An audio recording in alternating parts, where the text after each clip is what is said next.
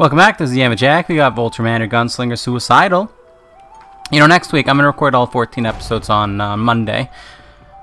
Yeah, on Monday. Presumably, unless I'm playing D&D on Monday.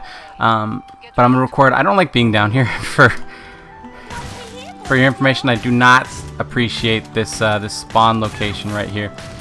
So I'm gonna record it all on Monday or Tuesday or whenever I end up recording. Look, I'm going to record it on a day. Next week, there will be a day I record all of the episodes, all 14 episodes of them on the same day. I'm going to get up early. I'm going to get up like 6 a.m. I'm going to record all of the episodes. I'm going to see how it goes. And I'm going to see exactly how much time it takes me to go from sitting down at my computer, right, to having all 14 episodes uploaded with thumbnails, titles, descriptions, scheduling, all that. I'm going to see exactly how much time it takes me to go from being completely unprepared to setting everything up, getting it running, recording the episodes, uploading everything, you know, having the thumbnails made and all of this. I'm gonna see exactly how much time I'm spending. I want to like log my hours on this, right? So that I can for like paying myself basically, right? To see if I'm trying to go for full-time hours invested into the YouTube thing, how close am I? And I'm not gonna use my my like fancy thumbnail maker bot because, I mean, look, work smart, not hard, right? So that'll just be time saved on my part. It'll be the same quality that I'd be putting in, right? Like, I'm not losing quality by taking away the time. I'm just saving myself a little bit of time, you know? I'd be doing the same thing if I worked at, like, an office or something.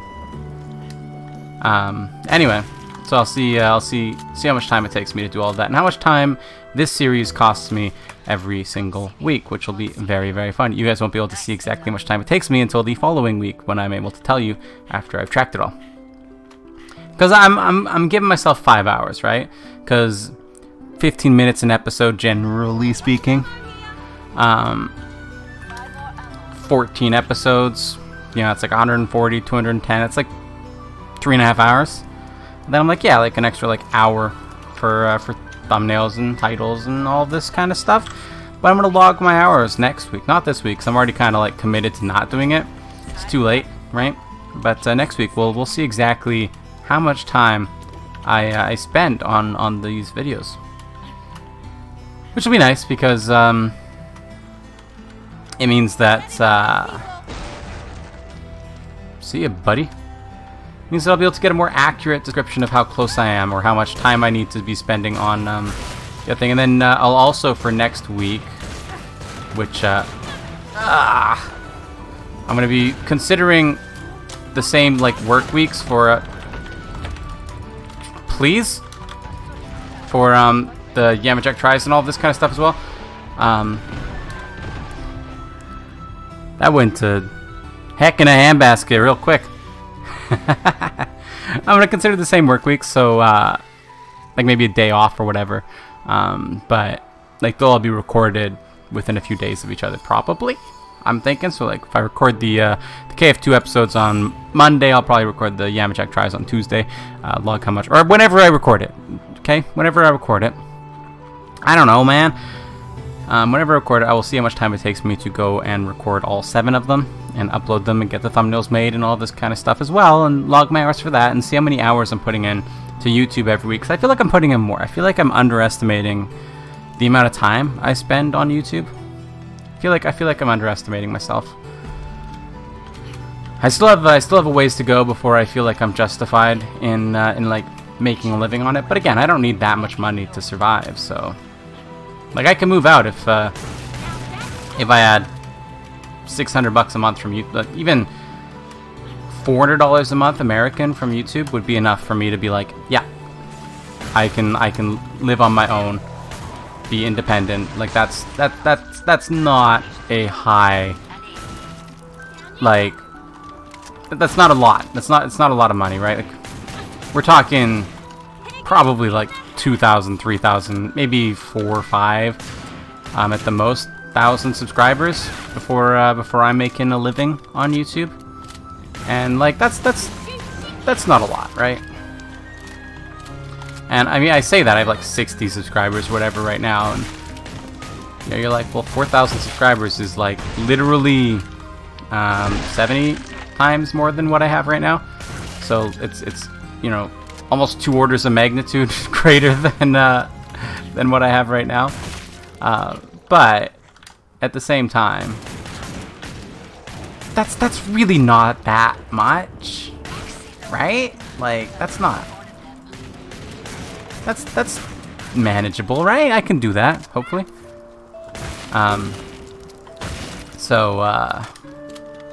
Yeah, if I'm doing that and then I'm putting in the hours that I feel comfortable making money in and living from, then I don't know. I feel like it can be done. I feel like it can be done.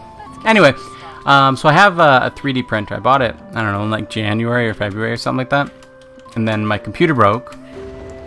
Literally like a week and a half, 2 weeks after I got it. I didn't even have time to print anything. I was super excited about it. You know, you buy a new toy and you get super excited and hyped and you're having fun and everything's good, you know. No, I want ammo.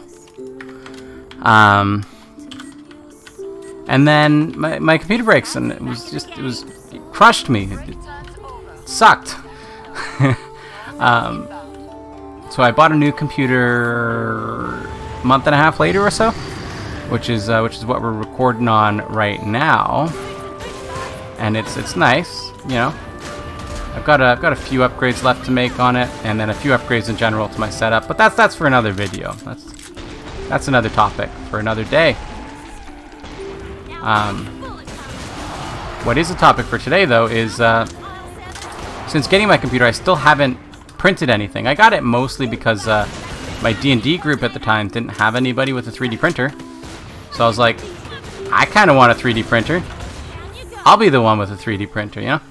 So I bought a 3D printer and I was going to start printing off miniatures if people had models that they wanted to print off, and then we could like start painting them together maybe, and you know, have fun doing all that kind of stuff together, right? Like, that'd be fun. We have no ammunition. There's no ammunition here.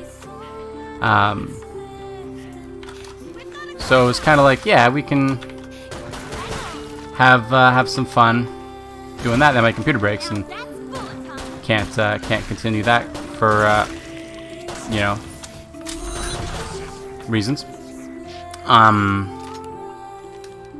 But I still haven't recorded anything. I haven't made anything. I haven't printed anything with it because I don't have that D&D group anymore. The D&D group that I do have is on Tabletop Simulator, so it's like, well, that's where my time is being mostly spent anyway. Is on that kind of stuff, and the logic and the, come on, reloading, the logic in the game and the story and all this kind of stuff, which is also important, but not on my 3D printer, which I was super excited about, and I'm kind of disappointed about that. I might get into it, might start it, but I don't know. It's a lot of work, and then I don't have anybody to share it with because COVID. So, yeah, you know, when COVID first like started really being a big problem in well, the Western world anyway, YouTube had it like censored. Like if you said COVID in a YouTube video, you'd just be you'd be demonetized. So people were like trying to like get around it with the current thing.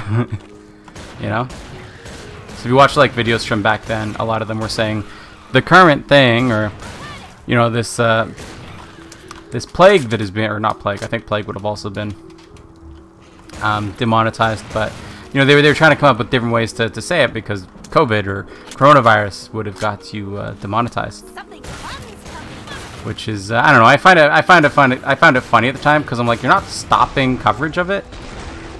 Like, people are still talking about it, and why would you want to? I don't know. I feel like apparently it had something to do with like they didn't want to have people capitalizing on it, and you know, being like top 10 ways to not get COVID or whatever, right? Which, so much for that. But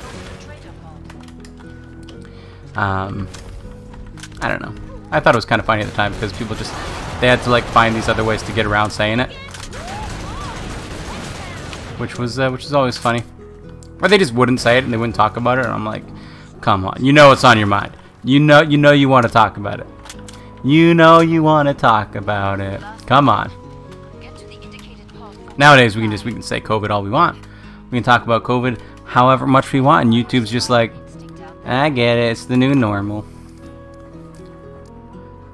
Gotta go grocery shopping tomorrow morning. Kind of excited about that. I don't know, I like getting out and doing things, especially these days, whenever I have an opportunity to go and do that. And, you know, I can't go to the store if I don't have something to do. Like, that's irresponsible. I'm not gonna go out and do something if I have no reason to. I'm gonna, you know, go for a walk or something, but I'm not gonna go out and shop just because I want to shop. I have to go and do things because I need to, right? So it's irresponsible. That I have an excuse to go out tomorrow, pretty nice. Tomorrow morning I get to go out and do a little bit more grocery shopping. I'm excited to get to do grocery shopping less frequently once my my fridge eventually comes. Eventually, you know, soon, TM. But even still, having an excuse to go out a little bit more often is nice. I was gonna go out the other day because Walmart apparently had these this underwear that was very nice and at a good price, and I was like, I'm in, but they don't carry it anymore, so I'm like, hey, I'm in no rush. Guess they sold out. It might have been a clearance or something, but it's okay. I miss clothes shopping. I like being able to go out to like a store, try clothes on in the change rooms and all that kind of stuff. These days the change rooms are like, you can't go to a store and try on clothes for obvious reasons. You know, it comes as no surprise to anybody that the change rooms would be blocked off, because duh. that's one way to spread COVID real well, right? Just everybody trying on the same clothes at the department store. Department store? You try on clothes at a department store? I don't. I try on, I don't know. I gotta buy a new knife too. It's funny because my the current chef's knife that I have, I was sharpening it the other day, and I'm still new to sharpening, right? Like I'm not an expert sharpener, right? But I guess I either over sharpened one side or under sharpened another side, but it's not even anymore. So when you put it on like the cutting board, there's like a gap. So next time I sharpen it, I'll just have to take off a little bit more on that side, and then, you know, take off too much on that side, take off a little bit more on this side, and keep repeating the process until there's no more knife left. No, yeah. You know, you take it a bit at a time, and just keep an eye on it. Make sure you don't go too far in either direction, and you'll be fine, right? It's fine. So next time I sharpen the knives, I'll have to do that. But it's not such a big deal. I mean, it's not one of those like Japanese type knives with like the flat blade. It's like a curved blade anyway, so you already kind of like rock it. It's fine. And it's a dumb blade anyway, honestly, because he's like right above us, right? It's a dumb blade anyway because it's got like on the blade, on the actual like metal part, it's got a little non-blade part. It's just like a metal bit that's just like at the base of the blade, because reasons, right? And I don't know, maybe it's there for a reason, but all I see it as anyway is getting rid of valuable blade real estate that I could be using. I've been half tempted to be like, maybe I can just sharpen this into a point with my whetstone. I don't think I will. Excuse me? Since when do lasers fire through leaves? Solid, opaque leaves. I call bull on that one. Okay, this is like unbelievably bad, actually. We may... if we didn't get bounced up, we might have actually been able to survive. Anyway, so I'm like, I'm just gonna buy another knife that doesn't have that, because like, why do you have that? Why is it there? It's just getting in the way of the knife, because you can't sharpen it, so you can't take off. So you just have this like thing that just kind of like sits there as the rest of the. It's just, I don't get it. I'm like, do I have to like hold it off the edge of the counter so that I can use the whole dang blade? I don't get it. So I'm gonna buy another blade that doesn't have that. That's going to do it for today, though. Thank you for watching. Remember to like the video if you like it, subscribe to see more of the future, comment if you have anything to say, and I will see you next time. Bye-bye.